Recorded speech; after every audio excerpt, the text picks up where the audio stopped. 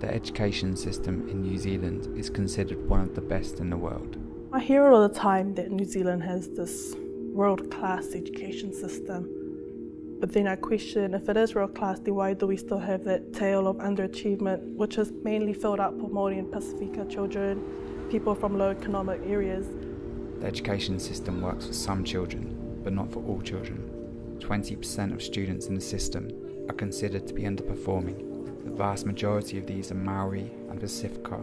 These outcomes are shocking, but not surprising when you consider them in the context of New Zealand's past. When European settlers first arrived, they were welcomed by the indigenous Māori people and formed a partnership. But this agreement was quickly exploited, and for generations since, the Māori have endured systemic disenfranchisement at the hands of the state, with education serving as a powerful tool of control and indoctrination. I think education's been a deliberate, intentional tool of colonisation, and after colonisation then of assimilation. Schools were used to forcefully assimilate Māori children into European culture, teaching children that their own culture was inferior. A lot of the Māori families had very unsavoury experiences in education, and school was not a pathway for success. All of those intentional policies designed to, one of the often quoted sayings is, to smooth the pillow of a dying race. The 1970s saw the rise of a Māori Renaissance, reclaiming some of the stolen culture and land, but the effects of historical and ongoing oppression can still be seen in the demographics of inequality, with Māori people disproportionately affected by inequities in income, health and education. After generation of low outcomes and low expectations for our Māori students, we haven't made a difference. The oppression of the Māori people was rationalised by the colonial ideology of white European supremacy that saw the Māori as an inferior people who needed to be civilised for their own good. This ideology is more subtle than it once was, but the prejudice has not gone away and has been expanded to include people who originate from the Pacific Islands. When they say, for example, that Pacific Island people are dumb, and then we'll just sit there and be like, yeah, we are dumb because we're brown. And those messages are powerful, and they're everywhere. They come from society all around them, they come from television and the media, and they come from our schools. Oh, these people are going to fail academically. Their standards are lower than white people. And it's like you have no choice, it's like it's forced on you. Yeah. It's just those little subtle messages coming out, and if you don't look at those things with a critical mind, you won't be aware of it. I think it's just a pattern that keeps happening all the time, and it's become so hegemonic. Hegemony, yeah, it's like a thinking that creeps up in your mind, but you don't know it's there. These narratives continue to shape how Māori and Pasifika children are perceived, and how they learn to perceive themselves. They seem to accept it as being normal, that it's normal for them to have health issues, it's normal to have poor housing conditions, it's normal to not succeed in school. This is how it's supposed to be. And even for myself, when I was growing up, I used to think that was normal, that just because I was a Tongan brown girl brought up in here in Otara, that I wouldn't account to anything. I'm not going to get this or that because I'm brown, or I'm not going to bother apply for this because I'm not going to make it. That's because that's what they were taught. Your identity is formed from the way other people see you, and if that's low expectations and it's teachers giving you the impression that what you know and understand is of little value, then you have that picture of yourself. You believe that you almost deserve to be not equal. You tolerate and you accept inequity. If you don't understand what's going on, and we don't understand social justice, all the differences between the majority and the minorities, then of course we're going to continue to be oppressed, because we're just going to keep doing the same thing, living the same cycle.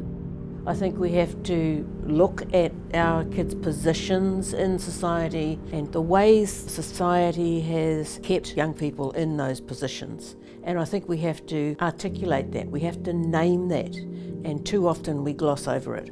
It's not being taught in schools, it's mostly swept under the carpet, that it's sensitive topics, we must never talk about it. When I was at high school, we never critiqued concepts of colonisation. We never critiqued assimilation. We certainly didn't have the opportunity to critique words and concepts like hegemony.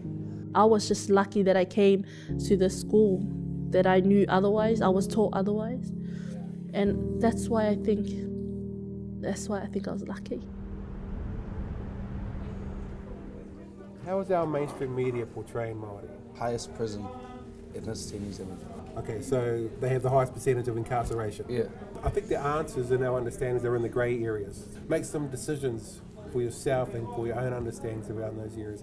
How well is the media clarifying the grey areas between our cultural ignorances, particularly a strong cultural ignorance by the dominant discourse of why is it important for Māori to be able to be Māori, to be able to live as Māori in a very white-dominated society.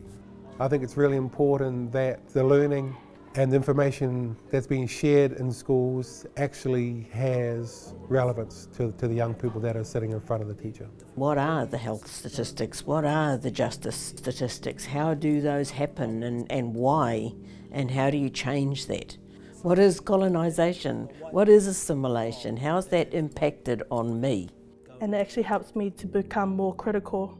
So the assessment requires you to critique. It's about understanding and being critical and being critically conscious in your understanding of how the world works.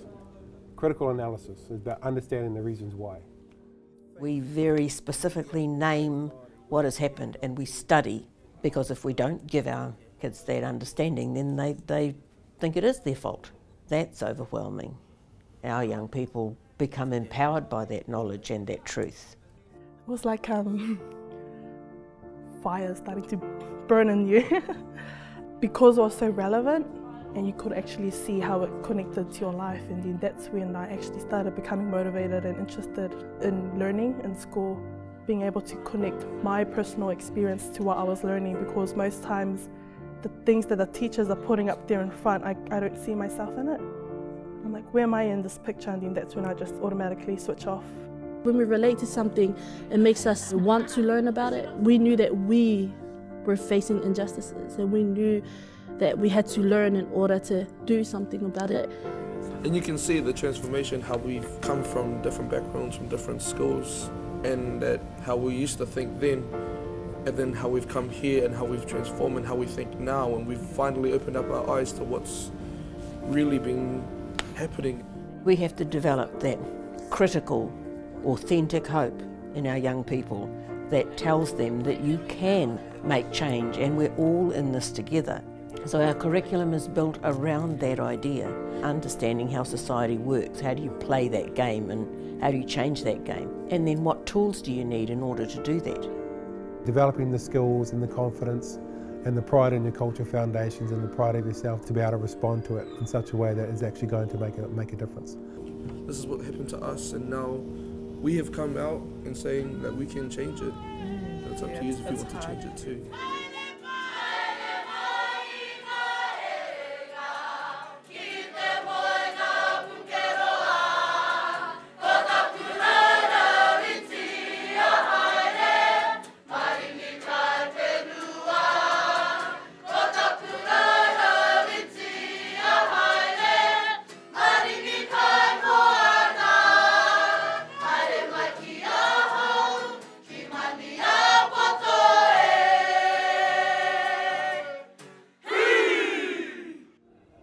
If identity and culture are essential ingredients of success at school, then conversely, that's the reverse, you're right, the denial of that identity will significantly impact on that success. So that's a really good, strong piece of evidence there. There's too many messages out there that says to be successful, you need to suppress that cultural element of you. At the Pākehā school that I went to, I learned nothing about Māori. I was learning other history that wasn't mine. When I started this school, the first 3 weeks, I learned my whole pepeha of my dad's side and my mum's side, and I learned so much history about my own culture that I didn't know. Being Māori doesn't have to mean that you're going to be a failure. In fact, it's a precursor to you being powerful. To achieve as Māori, you have to be strong in your own culture and who you are. Like, I will be successful for my family, you know. Everything about that is just about being Māori first, knowing who I am, to get to where I need to be. The basic social unit in Māori society was the whānau. So the main function of whānau was the procreation and nurture of children. So we're going to be looking at the different whānau environments that Māori have had from pre-colonial colonisation. So what's that? If kids can't be Māori all day, every day at school, learn about their Māori identity, learn about Māori competence and Māori skills and Māori knowledge, if that's not part of what we do at school, then that's not learning. In my family, they like to do kapahaka. Yes, they do.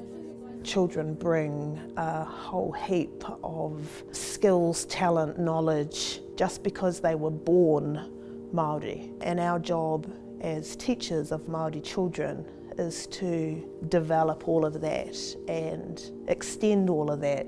That's Te Horonaku. That's where they say he stood when they threw the manuaiti into the sky.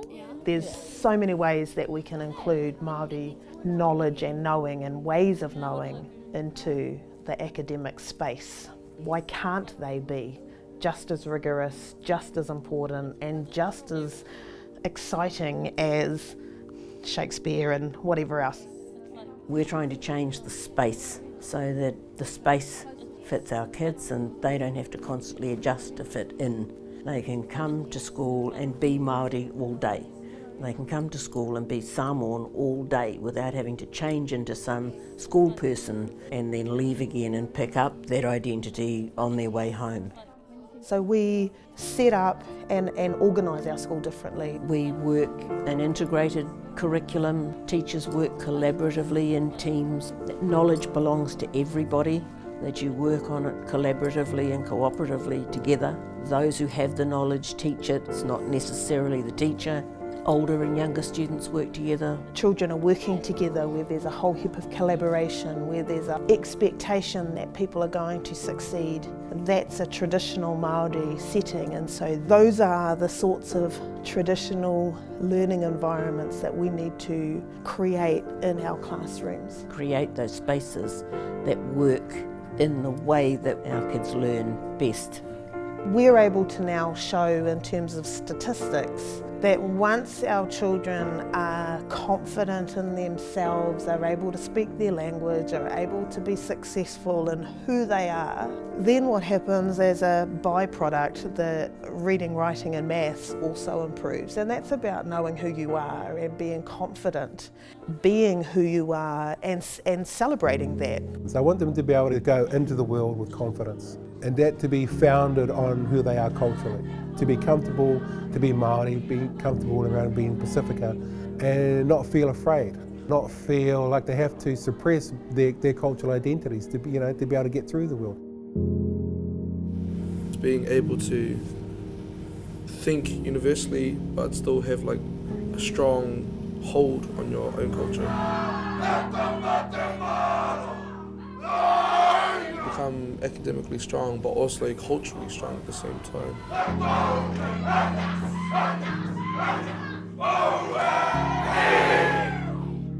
That's amazing. They stand tall, they have huge smiles on their faces, they stand proud, they stand tall.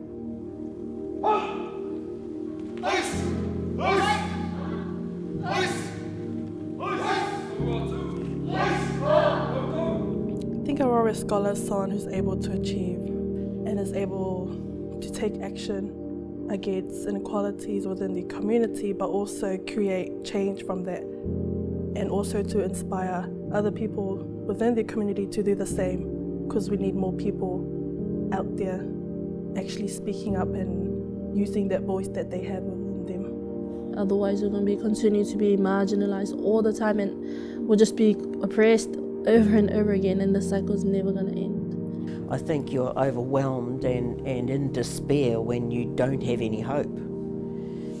And it's that hope that we have to develop. It's the hope that is what makes change. And our students absolutely deserve and absolutely should have the right to hope for a better world, to hope for a better life. They absolutely deserve that. All young people do. Everybody does. And then be given the tools to make that hope a reality in their lives. There has to be a way to make change. There has to be a way to make change, and I think we have to believe that, and I think we have to work towards that, and it might be years from now that the change starts to manifest itself, but it has to change. Something has to change.